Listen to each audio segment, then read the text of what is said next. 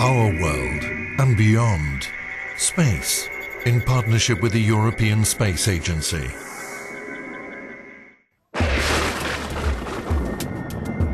To respond to the challenges posed by man and nature, we need quick information showing us what's happening on the ground.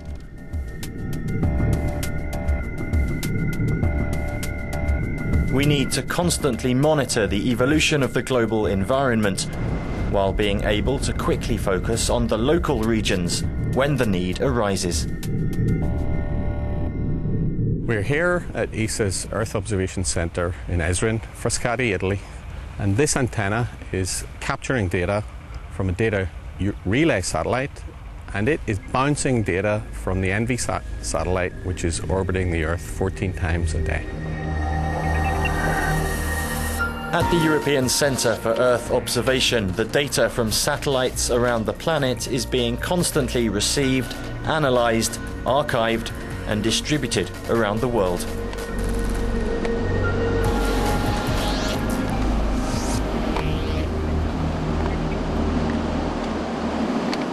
There is a broad spectrum of services. That's an important thing to understand about satellites that monitor the Earth. They're very flexible.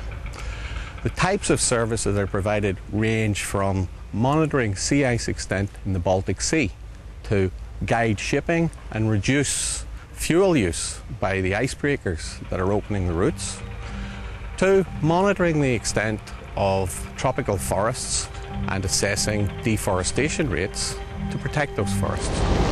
Another threat to forests and woodlands are wildfires. Every year, firestorms spread through European forests, leaving vast burned areas. Satellite pictures allow authorities to visualize the scale of disaster and provide adequate assistance. The catastrophic 2007 forest fires in Greece are a good example. In this kind of situation, we need a rapid assessment of the damages to react and to help the decision makers to rehabilitate all the damages and to plan how to work fast. When a series of massive forest fires broke out in several areas of Greece, killing 84 residents and firefighters, Greek authorities requested European help. This came in the form of high-resolution satellite images of about 3,000 square kilometers of burned-out land. This resolution was delivered for the first time to us, free of charge, and facilitated too much our services to deal with the extreme situation that we were facing. For this, we thank this program, because otherwise we had to hire airplanes to photograph the situation to assess. Both in case of emergencies and for everyday environmental observations, satellite pictures are obviously helpful. But currently Europe doesn't have enough satellites to ensure constant monitoring of how our planet is changing. The next goal of European scientists and politicians is the full-scale, continuous global monitoring for the environment and security, GMES, also known as Copernicus. If you look at the case of disasters, it means you have to have an organisation there 24 hours a day, 365 days a year, capable of answering the phone when the call comes from anywhere in the world, capable of tasking the satellites immediately to acquire the data over, for example, a disaster area, capable of acquiring the data, processing it, analysing it, extracting the important information, and capable of delivering it to the people who need it in the field quickly.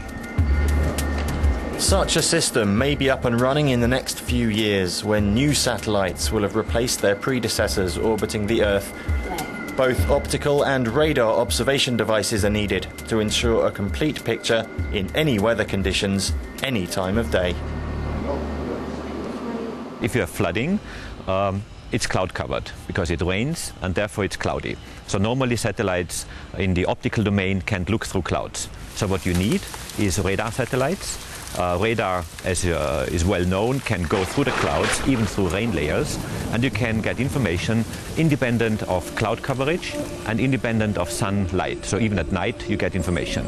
So you take this information, which is all weather, day and night information, through the clouds, and you can assess the situation immediately once the satellite flies over. GMES operates thanks to international funding and research. The European Union is covering the costs and taking responsibility for managing the future services. What global monitoring for environment and security is all about is making a huge quantum leap, taking examples of projects that have been carried out with many interested users, but on a demonstration basis, and making the big step to provide those services on an operational basis.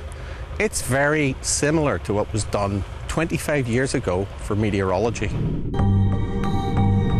The scale of the project is truly global. People will be able to get accurate and complete forecasts of chemical composition of the atmosphere several days in advance, in the same way that today they get accurate temperature and wind conditions reports. In 10 years from now, you will have a much better access to information through GMES. You will have a combination of observations from satellites combined with other measurements taken in the air, at the ocean and at land. Combining this information with forecast models, with predictions, you will be able to know the state of the environment pretty well.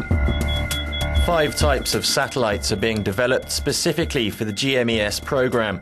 Called Sentinels, they will fill the gaps in the next few years, providing continuous radar data, visual detection, land and ocean monitoring, as well as enhanced meteorological services for everybody's use. For regular citizens, hopefully they won't notice it in the same way that they don't notice it when we launch a new meteorological satellite. They should have better services, better security. They should have their national and local and regional organisations who take care of the environment for them should have better data to let them make better decisions more promptly, better informed on behalf of those citizens. So GMES should and will contribute to increasing the quality of life for citizens, but hopefully they won't notice it. They'll just see life improving and they'll be more secure. Better management of our natural resources, cleaner water and air, more efficient urban planning. GMES has the potential to improve our lives by keeping an eye on the changing world around us.